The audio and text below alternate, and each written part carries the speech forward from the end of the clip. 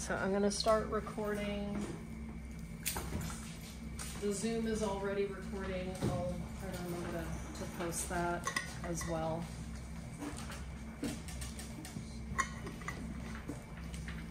Okay, so you've cut your wax down on the bandsaw at this point, and now you're wanting to use other materials to start working with the wax. Remember that you always have your jeweler's saw as a way to continue working with the wax. I will say that there is some truth, like if you follow any jewelry people online and they are talking about kind of cross-contamination of wax with metal. I mean, to me, sometimes it doesn't really make sense, because when you can run your blade through that burr life, which is essentially wax, right? But if you're like cutting a lot of metal and wax with your jeweler's saw, you might want to dedicate blades to one or the other. I'll leave that up to you. What I will say, though, is that with certain kinds of the Dremel bits, I want clear separation of church and state. Okay, so you'll notice that there are 3 of these boxes in the door behind Sonia. And these are quite expensive carving bits. And it says on the box, and maybe I should make it bigger and bolder, it says metal only. So this is for chasing metal, bronze, silver, whatever. What is chasing? Cleaning up, finishing. Okay. Yeah, so kind of getting rid of like the excess material or the flaws. So just please read the box before using these bits on any media. So I just wanted to pull these out. There are 3 of them that I would like to be metal only. So this is off limits for wax work, but notice that on this one I say wax is okay. Okay, so does that mean that you cannot use that on metal or other things? You can. Okay. You can use them on wood, you can use them on metal, but you can also use these on wax. And I'm just saying that because these are they're older, they're a little bit junkier, and so I don't care. What's the wax doing to the bits that make it less good for metal? It can fill them. Okay. Right, so all of these bits have grooves in it which allow them to do the carving that you're trying to do. And if you're using them on soft media like wax, you can fill those little grooves up with wax. And then if you go to use that on, say, silver or bronze, and then you go to apply your patina, sometimes that wax can inhibit the patina taking to the metal. Oh, so the wax can get on the thing.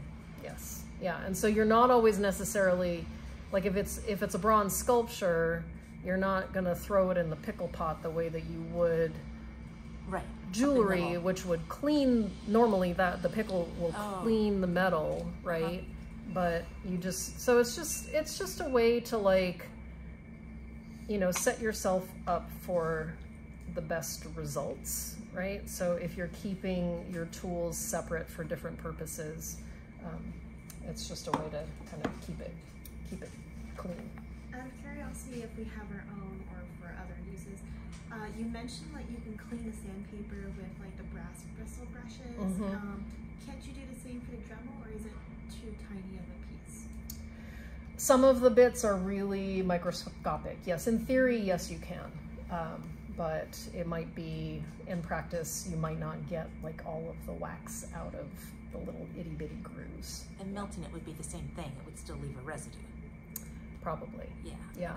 And yeah, I mean, we do routinely melt wax out of the classroom tools, but I haven't yet done that with these little guys. So actually, I'll just pass this box around so that you can see how teeny tiny the grit on those tools are. are. Okay. Okay, this is why I need like my moments of peace in the morning when I get here, because I'm like, okay, how many things do I need to pull out of the cabinet for what I'm going to show you? And I forgot to get a bench pin. So, Tracy, do you mind grabbing me a bench pin? And then Sonali, can I ask you to grab me a C-clamp from the bottom of the gray cabinet? Thank you very much.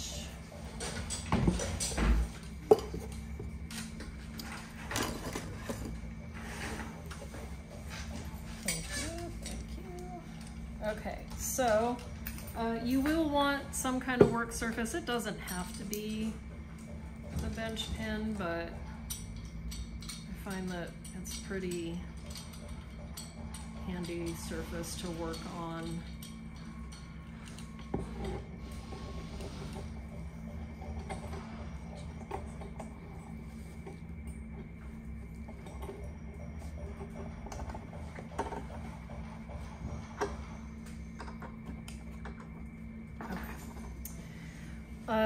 And you'll see that I have a bunch of other tools out. So I think depending on what you want to accomplish, you'll just kind of know that you're gonna bounce back and forth between a lot of tools. Like I have sandpaper, I have a soldering iron, I have my jeweler's saw, I have my propane torch, I've got my nice carving tools, I've got my kind of junky classroom carving tools. These are the ones that you'll find in the caddy, in the alcove, around the corner. I have these wax carving tools. They kind of look like X-Acto blades with slightly different profiles. These are all of these things except for the cotton twine bound tools. All of these are in those drawers over there. I also have this kind of a carving tool, which if you've ever taken a printmaking class and you've carved like linoleum block or wood block, these should look kind of familiar. So these have various blades that fit into this handle. What is that called? It's just a carving, carving set. I have some of those, but from wood. Same stuff? Same thing. Now, can I use both though? Because the wood and mess up wood? You can. I mean, I don't think the wax isn't going to hurt these blades. The cotton bound was for heat. These we use, yeah, you can heat these tools. If you have your own set of the Zyme tools, you can also heat these. What I'm going to ask you not to heat are the X-Acto blade ones or these ones. This is the set of tools that I said is stupidly expensive. Like this set was like $60 or something. So please, I know it's a high quality steel and that's part of the reason why it's so expensive, but please do not heat these tools, okay? So these are okay to heat, and any tools that you have of your own are okay to heat as well. Don't do the expensive ones and ones. Wax carving. Yeah, the ones that look like X-Acto knives. Would you recommend us just not to heat X-Acto knives in general? Or just for that type? No, just for these, because these are very nuanced blades. X-Acto knife blades, those are cheap, right? And honestly, like, I have all of these different wax carving tools, but I find myself coming back to the X-Acto blade a lot. So you don't need to use all of these tools. They are just options for you if you're curious about them. So some things from your materials list that I said, like the first week of school, I was like, you don't need all of these things, but now you want to start ordering some other things. These two little guys, these are made by Dremel, or you'll find, you know, similar type of bits online, but it's basically a little sandpaper drum. They seem to come in 2 diameters. This kind of fatter one that's about a 1/2 inch in diameter, and then this one that's maybe like a 1/4 inch in diameter. These will be helpful to you in carving wax, but also when you're, you know, after your piece is cast and you're doing some chasing of your silver or bronze. Like, these are very cheap, but also indispensable. They're very handy, so please order some for yourself. There are a couple that float around in the classroom. I have my personal stash, but they are the thing that tends to get lost a lot. So the more the better. When the wax gum this up, pretty good. Yeah, but you know, then you just I literally bought on Amazon like a bag of like, you know, 200 sleeves for, yeah, that is a cheaper thing. Could you add a couple more links to the like original, like what we need to get, if you have ideas of like other places to get them? Or do you think they're just fine no matter like what type? Oh yeah, these I don't think that there's like a quality control issue with those. Yeah. What about the wax pen that you had on the list? So that's just for welding, but yes, you do want to also buy this at this point. So if you have not purchased your wax welding pen, you want to do that, because this is what allows us to mount onto the flask base. Okay, so this is a 3D printed wax. This is not like something that you will necessarily carve, although you could have that ambition to carve something like this. But after you're completely done carving your wax object, when I say on the instructions that you're going to sprue your wax object to the flask base, this is what it's going to look like. Would you also use the wax pen to add things yes. to your tiny piece? little Like things details, that you need to weld. But if you don't have this tool, this makes this process much more difficult. So when you ask me, is it worth it to get this? I'm going to say yes 1,000 times over, because it will, it's necessary for the fine like welding work to weld this to the base, but also, as Sophia's just intimating, that like if I'm going to work additively and adding more wax to, let's say, my ring blank to make it more sculptural, this is going to be really key to welding the two pieces together. Just know the temperature of the soldering iron. And it's so precision point, like I'll pass this around, but look at this tip. It is just, it allows you to be so surgical with your welds, and it'll be really clean and beautiful. So it's still unavailable on Amazon? There's a different one that I got on AutoFry, I think it was, and it looks like a thread burner or something like that. It just looks a little different. Yeah, so that would be a good, maybe check around other sites too. So Rio Grande. And we can share. I have one. We don't need to use it. Okay. Oh, This is sweet. Yeah, this is basically the same thing. So can I pass this around? Can I This go was- back for yeah. This Dremel, how do you change it? Because I understand this one has a screw top, but This one, yeah, it's weird and I don't love it. You know, all of the Dremel bits are, you can see, it's like just a bunch of tiny, tiny little things, right? And so where it might seem kind of onerous to like have to screw this in place, I have noticed that these newer sanding drum Dremel bits, they do not have the screw. So what the screw does on this one is that as you tighten it, it expands the rubber drum and it holds the sleeve in place. This one, I'm not quite sure how it works. I don't know if it's just like... We just slide it on and off then? Yeah, it slides on and off. Oh, okay. But like... But the locking mechanism? There's no locking mechanism. Okay. I have found that it doesn't travel a whole lot. Okay. I don't know why. Okay.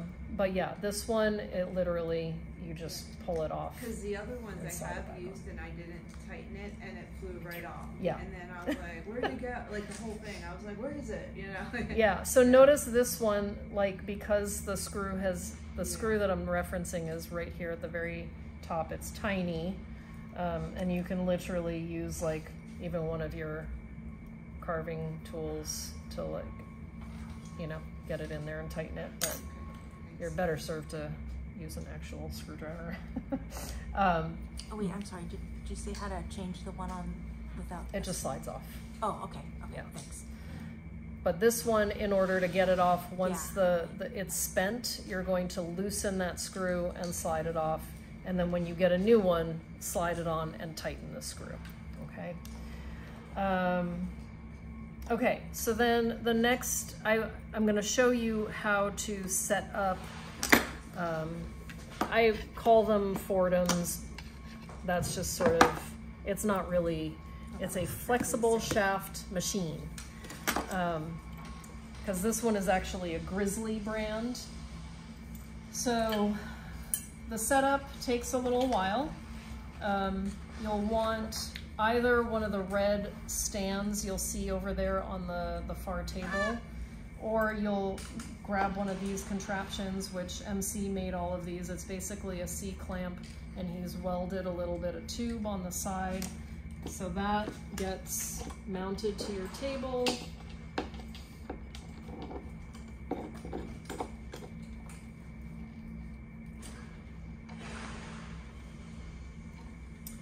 And then the stand slides in.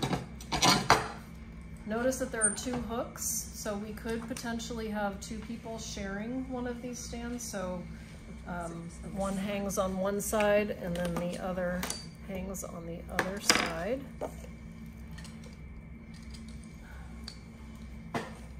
So then your machine hangs on these little hooks. Got all these Velcro tabs to tie things up.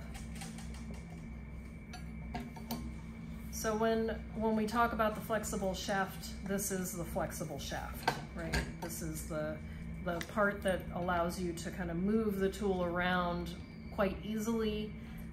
This is the part that you're holding in your hand like a pen. Whereas if you've had a Dremel tool, you know that the body of the Dremel tends to be a lot fatter. And that's why I love these, because it's like holding a fat Sharpie rather than this really big bulky thing. What's the manufacturer? Grizzly? This brand is Grizzly. There are all different kinds of brands. If you're going to buy your own, the Foredoms are the most expensive, but I think they're worth it because they've been around forever and I've never had an issue with a Foredom tool. So the motor for the flexible shaft gets plugged into the pedal. The pedal gets plugged into your power source. And your pedal, it works like a sewing machine or the pedal in your car. So once you step on that, this rotates and it allows you to carve things. So how do you put bits in, change things out? You'll want to look for one of these chuck keys, right? So it's either gonna look like this configuration or this configuration. And the way that, it's just like a drill. Like if you look at the end of this, there are 3 points that kind of come together or move apart and allow you to put the drill bits in, or the Dremel bits in. So these keys, the chuck keys, you'll notice that in the shaft of this tool, there's a tiny little hole. So this tiny little nipple fits in there, and then the teeth line up, right? These gear teeth line up, and it allows you to open up the prongs, and then you can slide in. I'm going to show you the sanding drum, and then you tighten it in the opposite direction. Okay, so then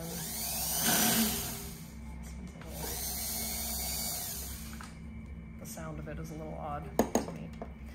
Okay, so let's just say that I want to shape a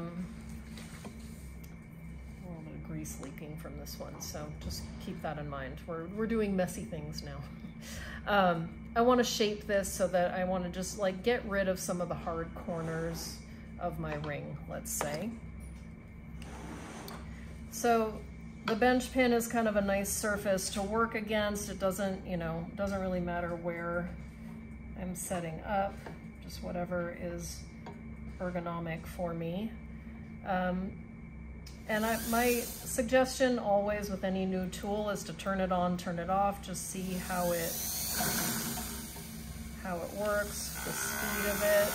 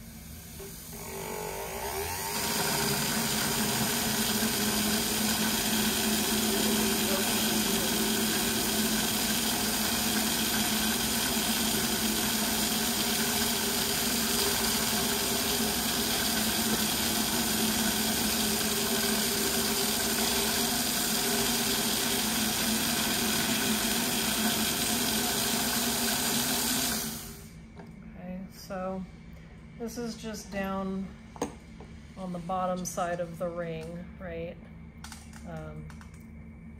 I'm just kind of taking away those hard corners. Ooh, I just remembered.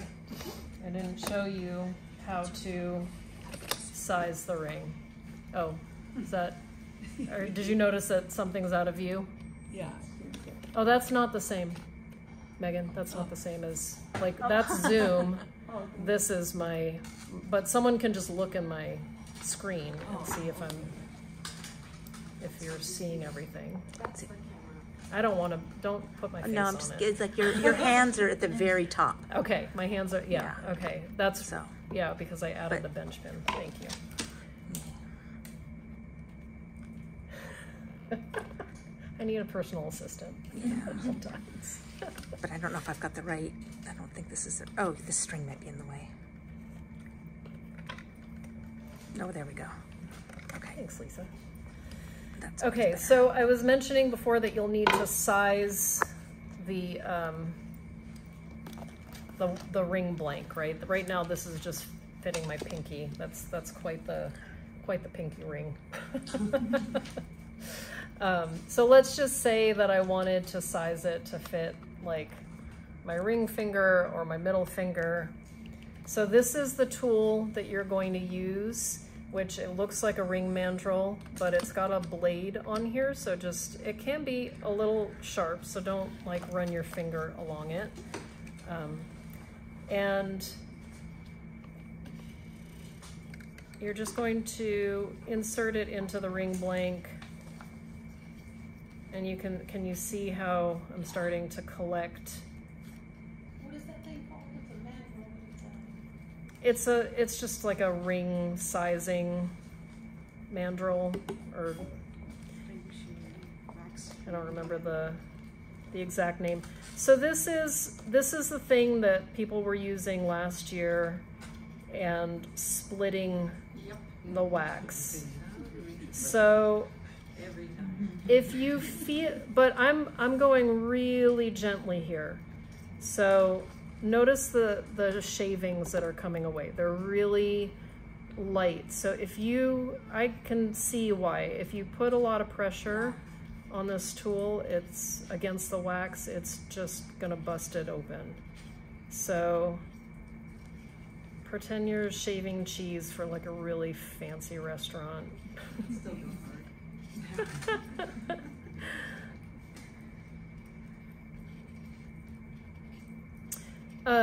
There's some theory to, and I'm not saying that there's not truth to this, but if you're looking up a lot of YouTube tutorials and things like that, people will talk about a shrinkage factor with casting metal.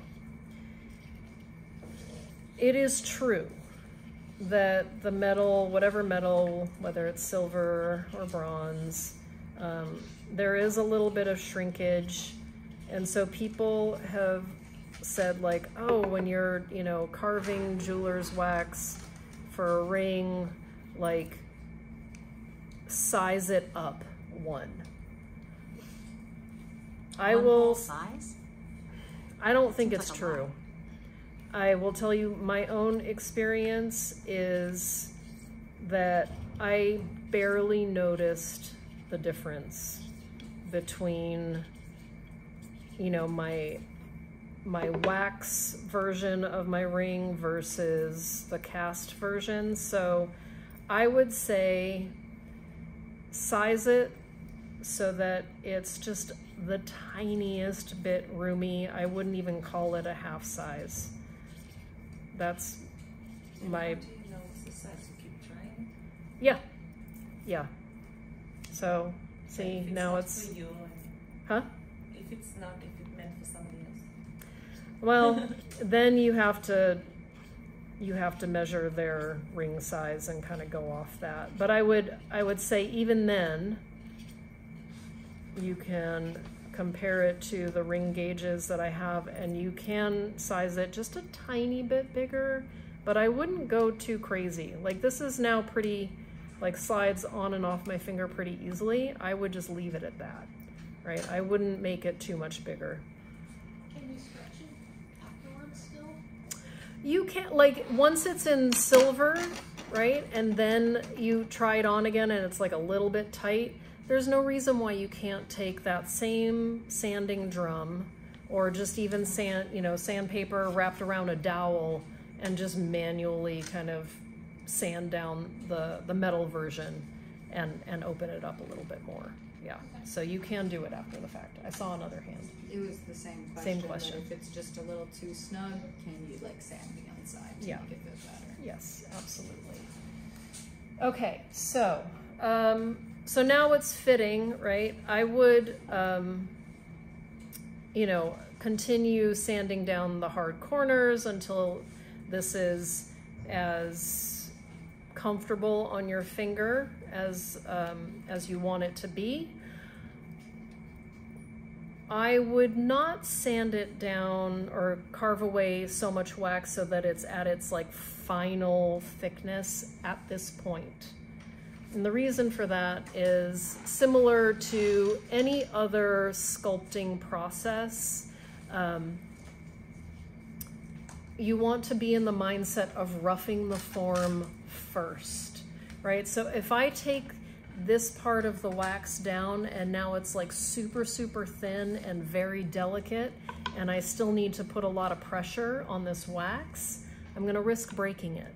So wait, right? Do some of your carving before you get to that point. So I'm just gonna carve into the wax with, this is my, printmaking tool thing. I'm not after any kind of pattern. I'm just showing you what the various tools do. So this, you do want to keep your fingers out of the path of the blade. You are kind of doing like a scooping action when you're working with a tool like this. And you don't want to slip and stab your finger. These have different profiles, so you might decide to change. Like this one is more just kind of like a little cheese knife looking profile. So if I wanted to not make these little channels, so this is like, those of you who took sculpture with me, the V parting tool with the hand chisels is what that one looks like if you want to pass that around. Are you creating design, or are you just whittling? I'm just whittling at this point, just to kind of shape things a little bit. Okay. But like if I wanted to be able to take off flat shavings, I'm gonna switch to this kind of cheese knife version.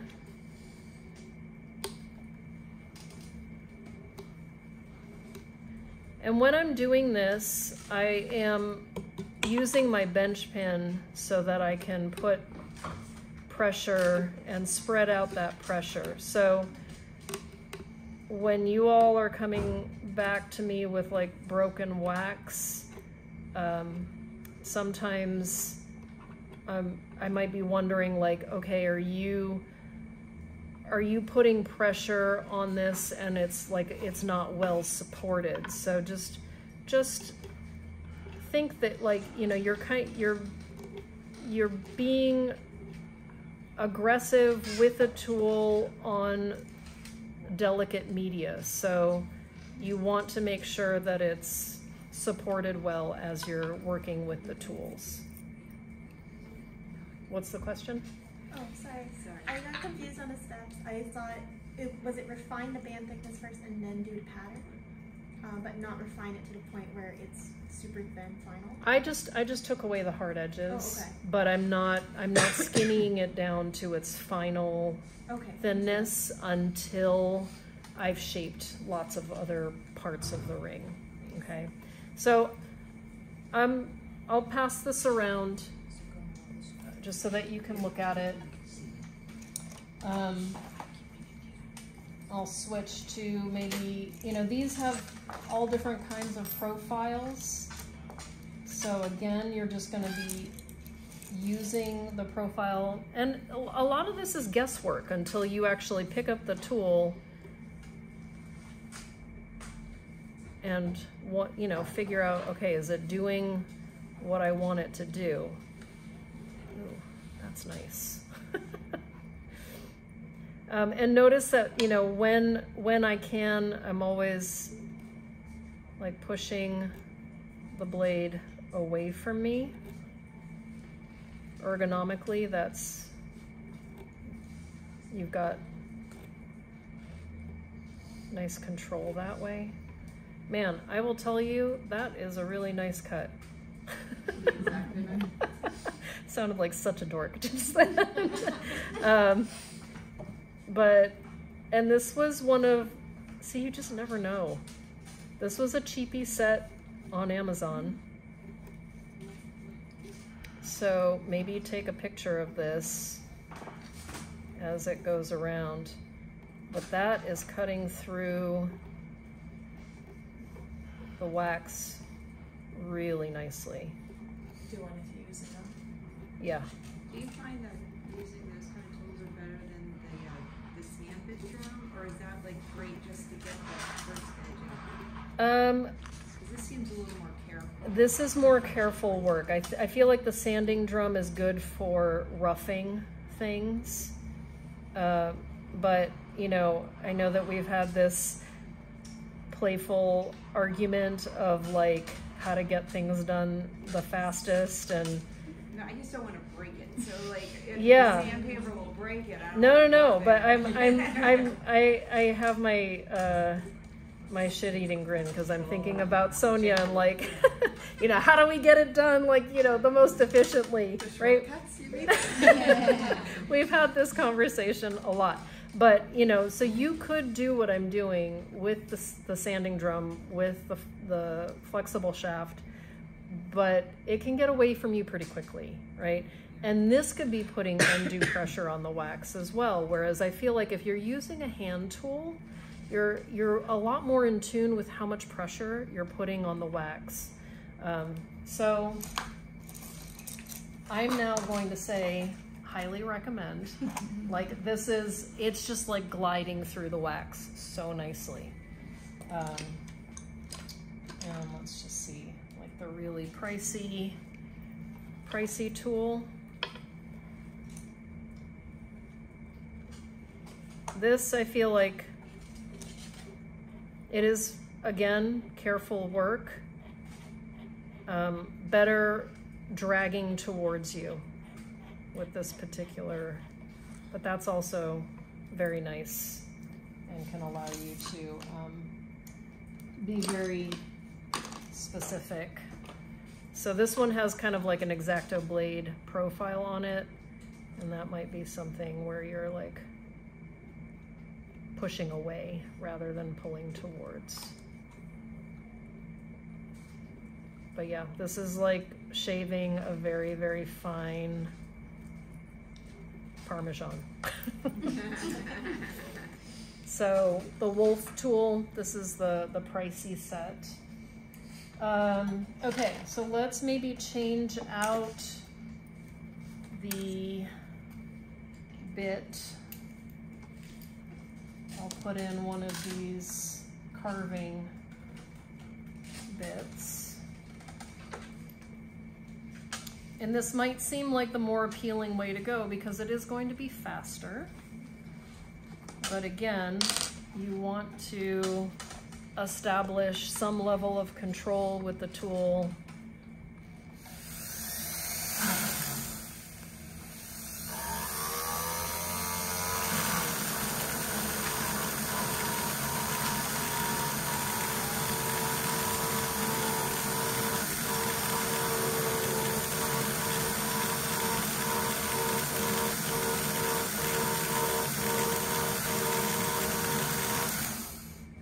Yeah, I don't necessarily see it as much of an advantage. Like maybe it's because this doesn't have much tooth left in the bit, but I don't think that this is going to be too much faster than the hand tools. And I'm finding that I have to put kind of a lot of pressure on the wax. So for this instance, I wouldn't necessarily recommend. Okay, so one other option for working is with the soldering iron.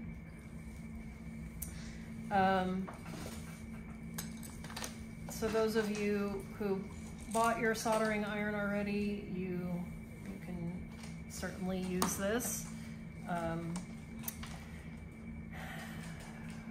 Your soldering iron, as you find it in the package, is going to have just like a pointed tip. If that works for you in terms of carving into the wax, great, but know that you can also pound out that tip. So you can use one of the anvils and one of the crappy hammers, the ball peen hammers, and you can pound it flat to make more of like this spatula. So those of you who took last year's metal sculpture with me and we were using this to weld our wax for gating, that should look familiar. But you might find that it's a nicer tip rather than the point for carving into the wax. Is that what you did to that one? I'm sorry? Is that what you did to that one? Yeah, that one is pounded out. I'm just going to move this so that it's out of the way. Because your other option to working with the soldering iron is also to work with a propane torch and heating tools and kind of carving that way as well. So, you know, when they were cracking last time, I thought the soldering iron was actually too hot, and I thought it just had a candle. Mm-hmm. And you just move it back and forth into the candle flame. That would be better control. Because otherwise, it it may melt too fast. It may melt too fast, and that is why I, if you all remember, I have a couple, see it's already smoking, right? Yeah. So if you're gonna work with the soldering iron, please take some of the butcher paper and put it down on the table, right? But also the dimmer dial that is, I think it's down in the cabinet, right? That if you plug your soldering iron into the dimmer switch, that will help control the heat. But some of you got like nicer soldering irons, like more like the wood burning, the pyrography. Those tend to be, you can control the heat settings on those. So there is a bit of a warning that comes with the soldering iron in that it's around, usually they're around 60 watts, and we really want them more at like 15 to 20 to melt wax. So it's kind of a constant process of, you know, plugging and unplugging, right? But yeah, it will kind of melt the wax pretty quickly. So this is, you got to work with like a delicate hand here and just make sure that you're not, it's pretty easy to take away a lot. It seems like an aggressive way to just kind of shape it. Yeah, and just know that, like, you know, when you're working, when you're melting the wax like this, bless you, you know, sometimes like you melt it, but then there's still that bubble of wax that, so, you know, it's not the greatest thing to like cut wax with, because you cut into the surface and then the melted wax just kind of fills your cut line too. So if you really want like a cut channel, you're better off using like an X-Acto knife or one of these carving tools or your jeweler's saw, right? But if you want like a more organic surface on your wax, you know, the soldering iron could be a way to go. How about the wax pen, which is lower temperature? We could potentially use it as well,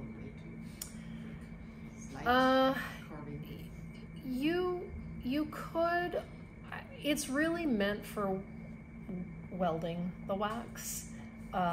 And my fear is that it's such a delicate tip that if you're kind of using it to carve, that you might ruin it. But, you know, it's certainly possible. Okay, so one other, just want to put some paper down. One other way to, you know, heat the wax and work with it that way is, of course, with your propane torch. So this is now hot, right? So just be careful when you're working with tools that heat up. So I'm going to work off the edge of my bench pin again, and I'm just putting paper down so I don't have to scrape up a bunch of wax to the surface of the table. Anytime you're using a propane torch, please grab one of these little caddies too, just so that, you know, it makes it a lot harder for the propane tank to be knocked over if it's sitting in one of these. So the way to work with the propane torch and tools, turn on the gas. You don't need a ton of flame, like that's more than enough.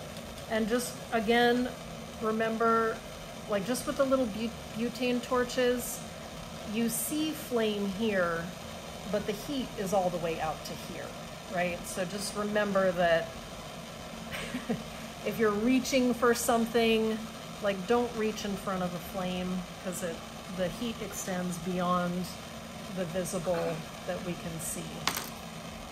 So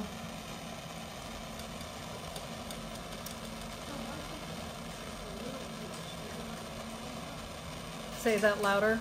Why can't we use the little torch? Is it not hot enough? You could. It's more heat than you need. Okay. The little butane one, and these are cheaper. Okay. So it's just kind of an efficient thing.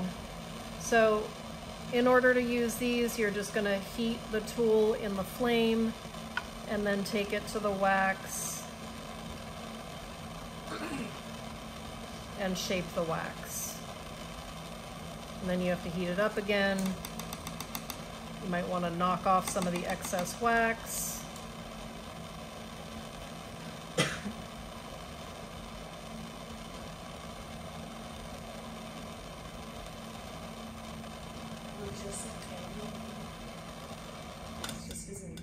What's that?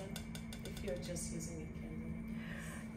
You can't, okay, so the difference, the other ways to heat these tools, you can use a candle. However, it's a very dirty flame. So just know that like you're gonna get a lot of soot on the tool and on your wax. Not that it's not gonna hurt anything, but if you're working with propane or butane, it's just a cleaner flame. The other thing that people use a lot in jewelry is like an alcohol lamp, right? So I think I even have one floating around somewhere here, but it's just like it's like an old-timey, you know, candle situation where it's like a glass jar, a wick that goes into alcohol fuel, and then you light that.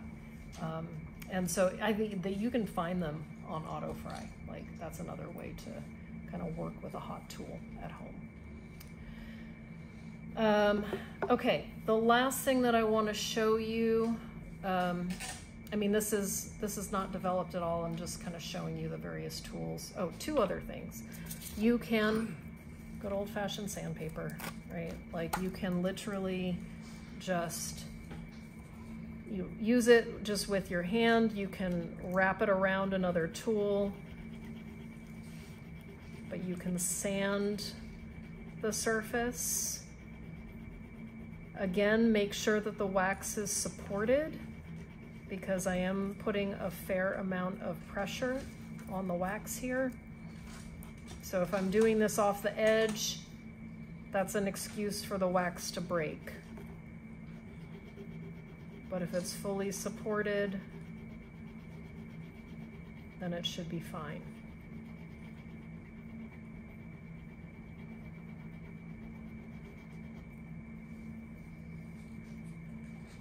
What gets it the smoothest? So from sandpaper, and this is 100 grit, right?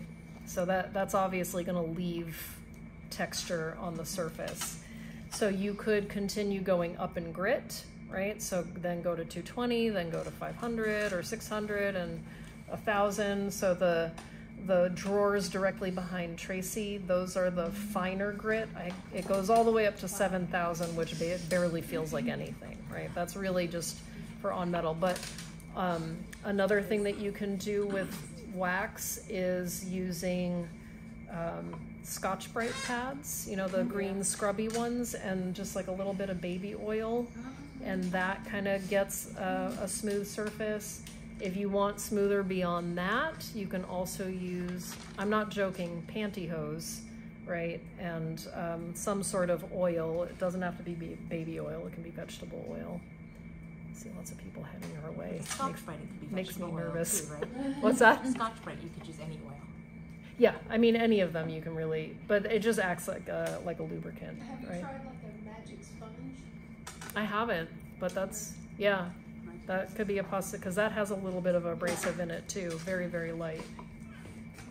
So if you're after that like super, super smooth, you're just gonna keep graduating up in number with the sandpaper. You can also use the Scotch-Brite and other things. Are you two doing artful things or are you scrolling? I'm trying to figure out where to get the wax pens because I can't. Oh, okay. The one you have on AutoFry isn't Out of stock. It's out of stock. Yeah, it's sold out. It's out of stock on AutoFry as It looks like well. a thread burner. On Amazon. The thread burner might be the way to go. Are they the same thing? I don't know. Well, it was adjusted when I did the link from her, so let me go. Yeah. So a thread burner is like a sewing thing. Can I use your thread burner? Like, let's try it. Let's see if it'll actually work.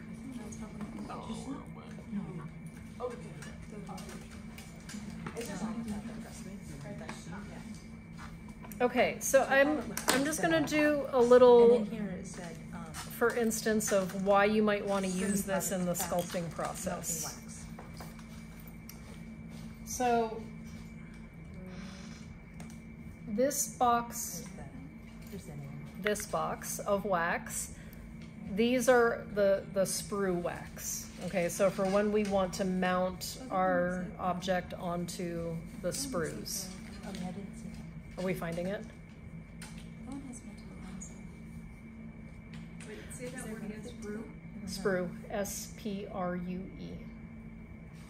If you don't have it by Thursday, I have enough of these to accommodate a handful of people. Oh, the wax? We can. No, I have a few of these as well. So this is what you're going to be using to mount your piece of jewelry on the flask base. So this is our sprue wax, and it comes in full round or half round. And you are most of the time you're matching the diameter with the thickness of your object. The reason why I'm pulling it out right now, though, is that you can also use it for adding to your piece. So if you wanted to work with the sprue wax sculpturally, so let's just see what that might be like. Right, so if I'm taking... So this is softer than the ring wax? Yeah. Yes. Even though they're both the same color, so the color doesn't indicate it much? Oh, they're not the same color. Color is an indicator, but I don't know why this stuff is blue. I noticed that the blue wax breaks away from things easier. So like, I imagine if you're doing like a stone, like when I was doing the teeth, like it just slid right out. This one? Yeah, rather than, or just the ring wax, but the blue wax. Specifically the ring, it slid out because I think it is just stiffer. So the ring is more brittle. The ring is more brittle than the ring. Yes, the ring. And when you're buying the jeweler's wax, there is a difference. I'm being honest with you. I don't remember what the order is in terms of hardnesses. But let's just say I wanted to have some relief lines on the surface of this, and I don't want to carve it in. I want to add it. So then I might take a little bit of my sprue wax and weld it to the surface of my ring.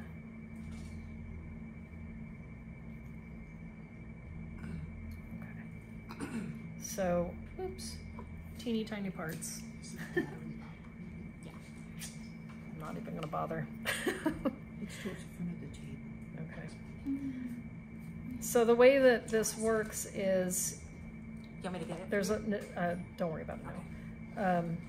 This, you press the button, and I don't know if you can see it, but the very tip lights up. It gets hot. And I literally just touch it to the wax and pull back, and it's welded on. Wow.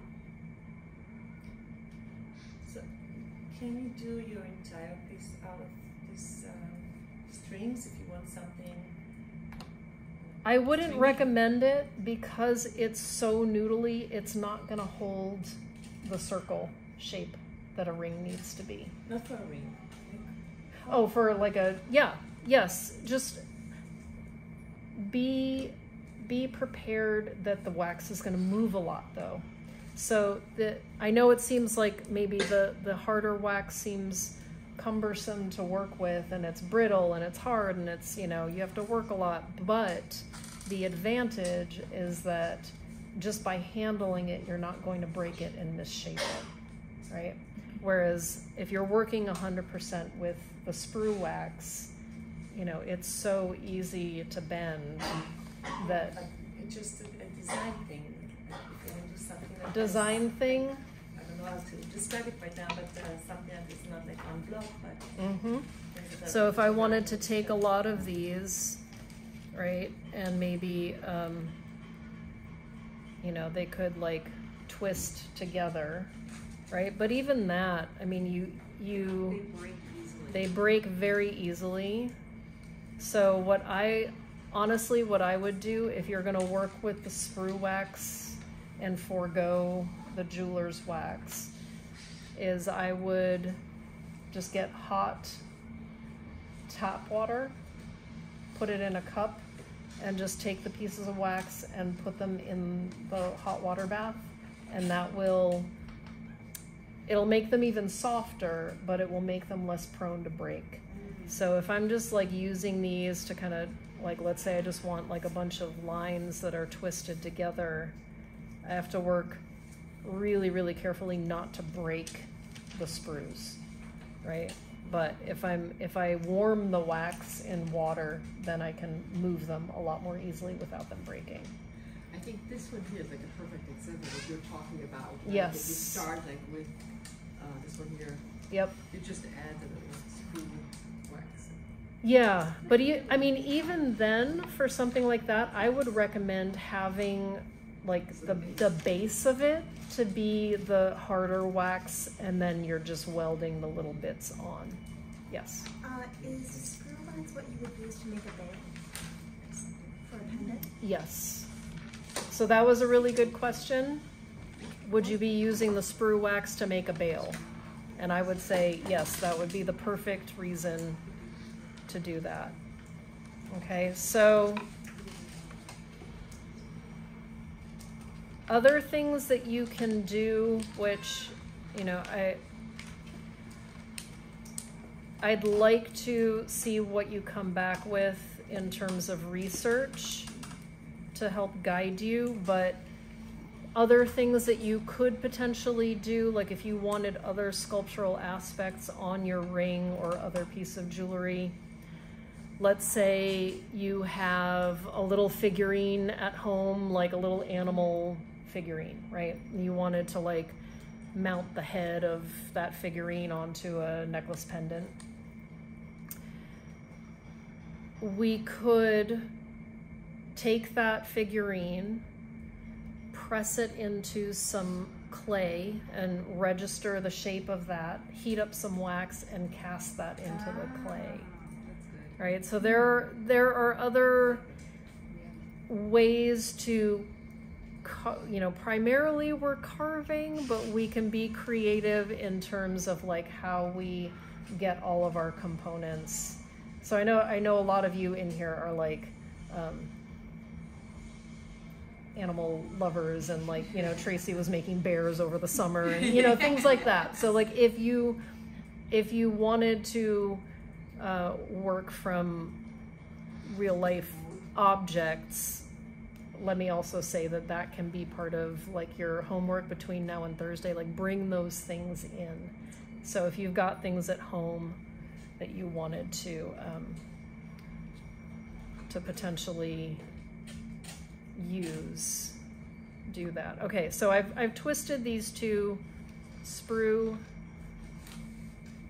bits together.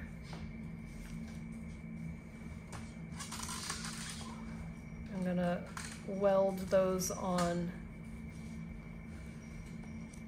and then pass it around. If you were gonna do like some kind of like object with negative space, would it be okay to drill the negative space out, or would you carve it all out? You can drill it out,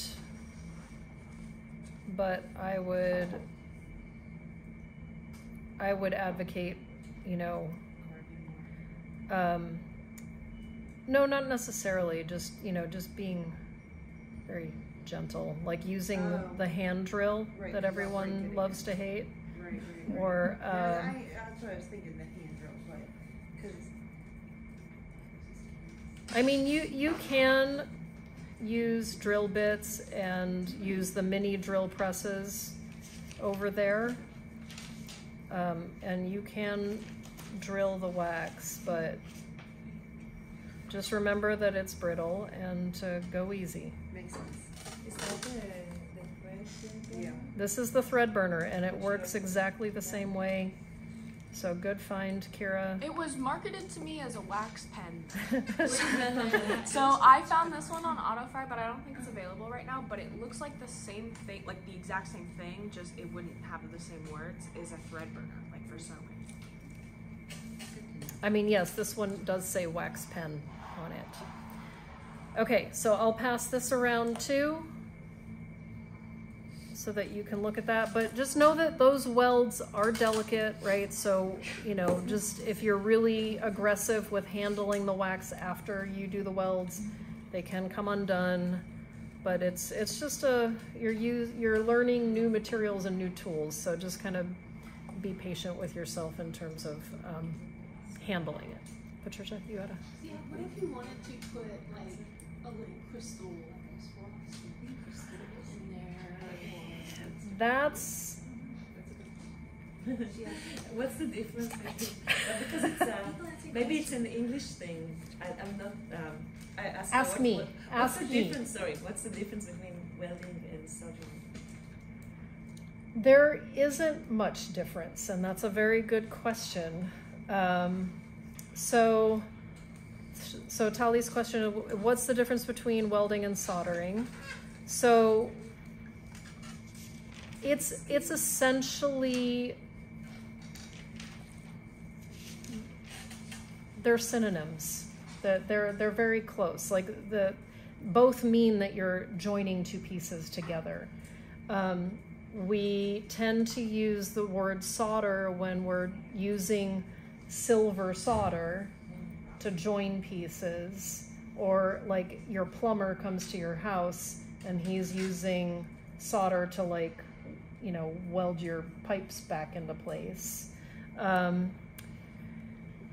Welding, we're usually talking about like welding steel or welding aluminum or welding wax, and it's really, but yeah, it's not fair when English is our second language, and like they do essentially mean the same thing, and sometimes it's just the different applications for the different purposes. Patricia, your question about setting stones.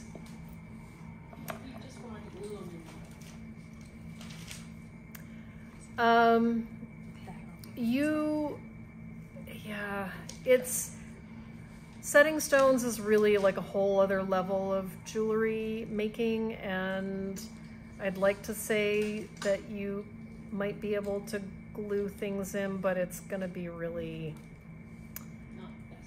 not the best. So you remember Casey, short curly blonde hair Casey? When she took this class years ago, she did a lot of research on there are some stones that you can cast into a ring. Like, you can set the stone in the wax, invest the whole thing, melt out the wax, cast in the silver, and the stone is set that way. However, I was the skeptic when she did it, because I was like, I don't know how the stone is gonna survive that thermal shock, right? Because you're melting out the wax at a very high temperature, and then you're casting in metal at a very high temperature. So it worked. Like, she bought, I think they were amethyst, and she made it was like a snake head ring, and set the amethyst in the wax and did the whole thing. However, the weird phenomenon that happened is that when we rinsed the investment away, her purple amethyst had gotten bleached in the process. So if you're interested in doing stones in this process, you're gonna have to just do a lot of your own research to see what is the best stone to use, because her whole process worked and it looked great. It's just that instead of having purple eyes, the snake had white eyes. Could it have been the heat? Yeah. I mean, that's my guess.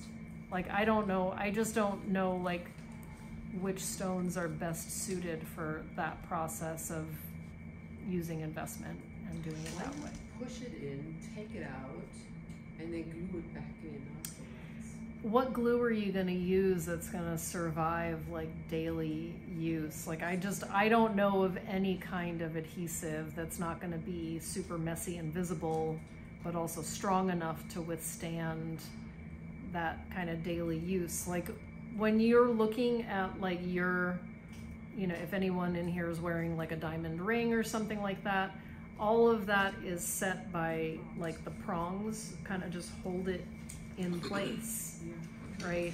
Or what they're doing, like a, I think it's called a pave setting, like where they're actually like pushing the metal over the edge of the stone, right? So it is not, as far as I know, it is not any kind of glue that is holding the stones in place. If anybody is really curious about what gemstones you can use, like personally I would recommend glass, just because it has, I think, a really high heat capacity. But if you need to look up what is appropriate, look up bleaching gemstones or gemstone treatments, and there's going to be a whole list of different types of gemstone, like if it's really porous that has other effects, or what effects to maybe what you want to do or avoid. Okay. What temperatures are we going to be melting the silver to? Silver melts at 960 centigrade, which is around 1600 Fahrenheit. If we have our own like cabochons and bezel wire and sheet metal, would you be like on like after class or something like that? Yes.